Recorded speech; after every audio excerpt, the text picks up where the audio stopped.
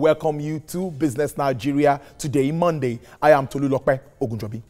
President Muhammadu Buhari's trip to Morocco has begun yielding results with the signing of three agreements between Nigeria and Rabat. The agreements include that of a regional gas pipeline that would see Nigeria provide gas to countries in the West African sub-region that extends to Morocco and Europe.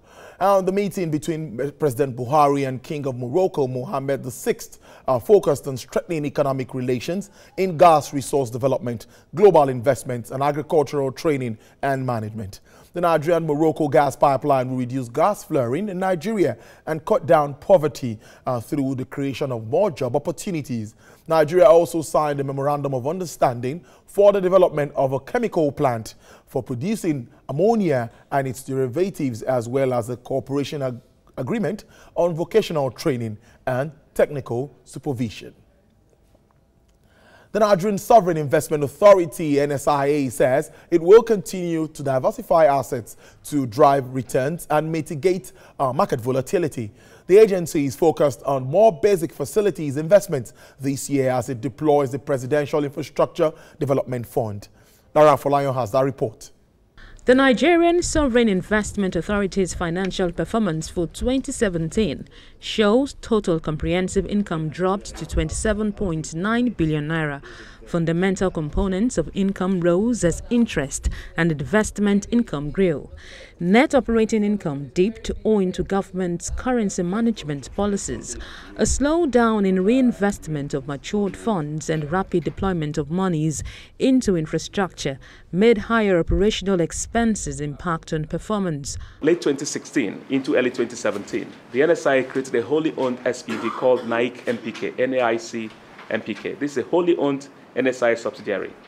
The idea of NAIC MPK is to supply the raw materials needed to make fertilizer to blending plants. We had planned for this business to make 5% profit, but it actually was challenged by all the logistics issues. The conversations we're having around all kinds of risk mitigation structure to ensure that we play the catalytic role of not only investing, but also bringing third-party investors into some of these roads. The global market should remain volatile this year, but the NSIA says it is prepared for this.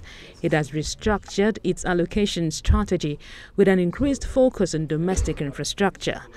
The Presidential Infrastructure Development Fund should drive its investment strategy going forward, as 50% of future contributions will fund infrastructure. $650 million has been voted to the NSIA to enable it drive the Presidential Infrastructure Development Fund.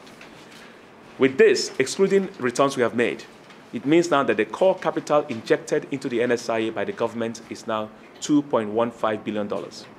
And the expectation is that we will see more injection into the Presidential Infrastructure Development Fund over the next 12 months. The NSIA is responsible for building a savings base for Nigerians, provide stabilization support when there is economic stress, and develop infrastructure.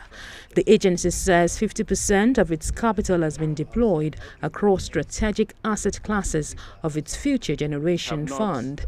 Its stabilization fund remains fully invested. Lara Folayon, TVC News, Abuja. Well, I have with me in the studio Chief Economist with PricewaterhouseCoopers, Andrew Nevins. Well, many thanks for your time joining us at this time. But before we continue our discussion, let me bring you up to speed with some analysis that has happened between some months and now. We begin with inflation rate, where the FSDH Merchant Bank has projected that inflation rate is to drop to 11.50%. That's for the month of May. We are still expecting these figures from the National Bureau of Statistics, and this drop in inflation rate is expected as a result of the base effect in the composite, that's consumer price index from the previous year. The consumer price index rate has remained on the decline for 14 consecutive times. Andrew, what do you think of this figure, this projection? Well, I think it's an improvement. I think it's probably pretty accurate, but it was to be expected because, of course, we imported the inflation when oil price dropped, and then our currency dropped. Our currency's been stable for the last period. Oil prices are actually back up, so we should expect this to continue to keep dropping. And as the CBN governor said, maybe we'll get to single digits. That was what I wanted to ask you. Single digits. When do you see us getting to single digits? Possible this year? You know, the one thing about economists, they make projections that are almost always wrong. But at the rate that we're going down, we could see in the fall in single digits. But we should expect it, as I said, if oil price goes up. But of course, if oil price drops back down and our exchange rate comes under pressure, then this will come under pressure too. Definitely. Even as we move into an election year, people think maybe there could be a shift from governance to politicking. I don't know if you think about that. Well, I think we've said before, one of the big problems as we move into the election cycle is that all the focus on things like ease of doing business and structural improvements gets washed away by the electoral cycle. And of course, then you have also the additional spending of the electoral cycle. So if we have more cash in the economy, we don't have more output, we're going to have inflation come back. That's really a very worrisome one. Well, okay, now to the other thing now is on the exports front. The Nigerian Bureau of Statistics says the country's export increased by 20.02%. That's for the first quarter of 2018. The export value in the quarter under review was 4.69 trillion naira compared to the quarter 4 2017 figure of 3.9 trillion naira.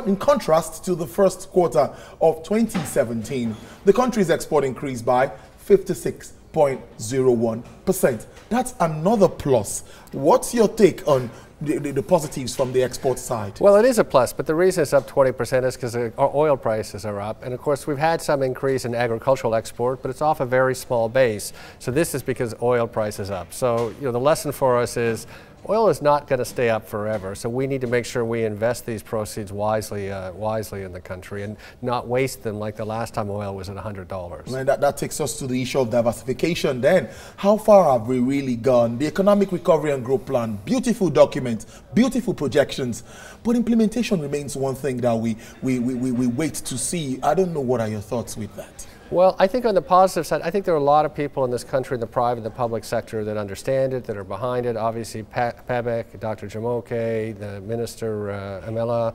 Minister of Finance, and lots of people are pushing for this, the Governor of Lagos. But we still have the structural constraints. We know so many business people that want to do projects. And they're putting in big energy into small scale, new high-tech sort of startups, or big scale, big capital investment. And they're all struggling to kind of get over the hurdles, the logistical hurdles, the infrastructure hurdles, the financing hurdles. So the energy out there is incredible, but we haven't quite unleashed it. And we're still sitting here at 2% growth. That's it, that growth. When do we get, the growth has been fragile. Analysts like you have come out to always say that the growth we have is fragile. When do we have this growth that will really trickle down? I know, yes, we didn't get to this point in a day, but how soon will Nigerians start getting food on their table as they want it? Well, I think our message is this better be an urgent issue in Abuja and every state capital, because the IMF came out 2 weeks ago and said, in fact, we're going to have low growth all the way to 2022. And what they said was GDP per capita was going to decline all the way to 2022. It started declining in 2015. So 2015, 2016, 2017, 2018, 2019, 2020, 2021, 2022, we are getting poorer every year. And I don't think the country can survive that. So I think the urgency has to be there. How do we, how do we unlock it so we're growing 6–7%, unemployment's coming down, poverty is coming down, and we just have a few structural things that we need to take on. So a simple one, I mean, the Emir of Kano came out the other day and again raised this issue of the fuel price subsidies. So of course, when the oil price was low, it wasn't much of an issue. Oil prices come back up. We subsidized to keep it at 145, but all the studies show that that subsidy benefits either the rich, or what happens is the fuel gets diverted into other countries like Cameroon. And of course, when the oil price was high before, Cameroon shut the refinery down because they were taking Nigerian. Yeah. So we spend ₦1 trillion at least so far this year subsidizing. What could we do with that trillion naira if we put it into infrastructure, if we put it into education, if we put it into basic health care? So those are some of the structural things that we just haven't addressed and are holding us back from hitting this 6, 7, 8% growth that we need. 6%, 7% growth, that will really, really be impactful if we could get. But we say it would be impactful, but China grew at 10% for several decades, right? I mean, we actually probably could grow 9 or 10% if we had every state firing on all cylinders. They had the capacity to do the things they needed to do locally on that. 6-7% is the minimum we need to reduce unemployment and poverty. It's not the maximum. So we can even do better. Now you talked of IMF, and lots of suggestions have always come from IMF, World Bank, but some analysts come to say, well, some of these things look like a tall order, and we might not even be able to achieve some of them. What do you make of some of these projections by this world, these international, highly reputed bodies? What do you really think about some of them? Are they really, can we say they are 100% perfect? Because some can say, let's ignore them and just face reality. Look at when Moody's and all of that left Nigeria, and some were saying, well, we don't care, we'll stabilize our economy. What do you think about these international bodies interfering into some of our financial, our dealings? Well, I think there's a long history of looking at what the IMF has recommended and not necessarily beneficial to the country. So I don't want to focus on what the IMF is saying. I mean, we're also worried about, it was PwC Nigeria, worried about declining incomes that we've seen there. So if we don't get the growth up, we're going to have this problem. So we shouldn't be here doing what the IMF says exactly. But what we do know that we have to have more investment, we have to have more growth. We've been particularly focused at PwC on some of these constraints. We've been talking a lot about the real estate sector, for example. So if you go to the last GDP numbers, I mean, it wasn't very good. Some sectors did okay. Agriculture did okay. Obviously, oil and gas, because the price was up. Real estate went down by 10%.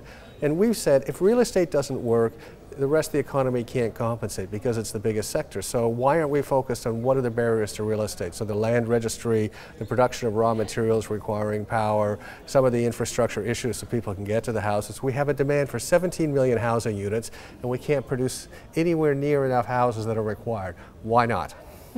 Okay, now let's go to the foreign exchange market now. The Naira at the moment loses about 0.28%. That's against the United States dollar. In the parallel market, well, total turnover in the I&E, that's investors and exporters window, dipped further by 28.92%. While at the interbank money market, overnight lending rate expanded 25 basis points to 3.58%. In a general view, we've had a little bit of stability when it comes to Forex, over in between 360 and 365. That's the parallel market. What's responsible for this stability? Yes, I know CBN intervention is part of it, but what again do you think is responsible? Well, I think what's happened here is actually we run a current account surplus at not a very high oil price, I think maybe $45. So once it got up about 45, we're running a current account surplus. We had some dollars, and the CBN took the decision that in the private market, so the parallel market, the NYFX, we're going to be at 360, and they've managed it to 360 because, of course, if you're having a current account surplus, you've got the dollars to manage it, and they've done it. So they've prevented it if it was a fully liberal market, it actually would have appreciated. So 360, 350, 340, 330. Instead, the CBN said, we don't want that to happen. We'll keep it at 360. That will suppress imports because if we import too much, it can create problems. But it also means we accumulate reserves. So we've seen this doubling of reserves. I think the low point was about 24 billion. Now we're almost at 50 billion. And the CBN is essentially saying we want to have enough firepower that when the oil price goes down, we're not going to go through what we went through in 2015 or 2016. So it's been a very clear policy. It doesn't nothing stays that even for so long unless you have some kind of intervention, which the CBN's been doing in the parallel market. So that's been on the positive side for us. That's the intervention by the central bank of Well, Nigeria. I think what we've really accomplished is by having almost $50 billion in reserves, right? We can really feel pretty comfortable that when oil price drops again, I won't say if, when oil price drops again, we've got a buffer to manage through it. So. Before we leave this topic, as for talking Forex, the disparity also between the parallel market and the bank, that's the interbank rate, has also been something that has caused lots of concerns. People have been talking about that disparity when it comes to rates. Can we ever have a steady rate in Nigeria? Can we have it in a short while? Well, I mean, PwC has been quite vocal to say we would like to see a harmonized rate. Others have said harmonized rate. I mean, we're coming into, however, a political election cycle. It's hard to make major policy decisions at that point. I think after the next election, we can see whether we can bring the rates together. I mean, there's been a massive improvement with the parallel NYFEX market in terms of importers, investors into the country, so no question improvement. But if we want to have a strong Naira, people need to want the Naira. And there's confusion when you have a parallel rate. So if after the election we can harmonize the rates and have an open Naira. I mean, we have lots of people in the world who want to send dollars here to the diaspora. We have our oil proceeds. We're increasing our agricultural production. The Dangote refinery and modular refineries are coming on stream. We're producing more rice, which reduces our need for dollars. So all of those things could come together after the election to say, you know what, we don't need to maintain two rates. We can go with a single rate. And then, sorry, Tolu, then I would be worried about, the problem is the Naira rising. People have worried for the last 5 years, 6 years, the Naira depreciating. But if we have all those things, then of course there's lots of dollars and not so much imports. You may actually have the Naira rise too fast. Okay, before we go down, the Federal Executive Council also approved 2 executive orders and 5 amendment bills to the country's tax policies aimed at reducing tax burden on Nigerians and boosting ease of doing business. They approved the executive orders of Value-Added Tax Act and review of goods liable to excise duties, while the 5 amendment bills included the company's income tax, value-added tax, custom excise tariffs, and personal income tax. Also a part of government's effort at boosting its revenue, the Voluntary Assets and Income Declaration Scheme was introduced. Reports from the Federal Inland Revenue Service says it has raked in nearly 30 billion through VADs from both individual and corporate bodies. VADs. What do you think of this initiative? Well, we've been very supportive of it. I mean, we've been talking about the need to increase the tax take. We're only at 16%. We need to get to 15% of GDP as rapidly as possible to finance infrastructure, education, healthcare, and too many people were getting competitive advantage by not paying their taxes. So we've been very in favor of the scheme. I guess the question is whether the government's prepared to follow through, because they did one extension, which was probably to be expected. Now it's coming to an end. Are they actually going to go after the people who decided not to come forward? And going forward, we just need the compliance, because the big problem is if you're complying but your competitor's not, it's difficult to stay into business. You may want to pay your taxes, but if everyone around you is not doing so, it's not a tenable situation. So if we can use this to get the compliance rate up, but there's a lot of technology help here. Obviously, the banking verification number is hugely important. On that, the tax authorities are collecting data in a way that gets more and more connected.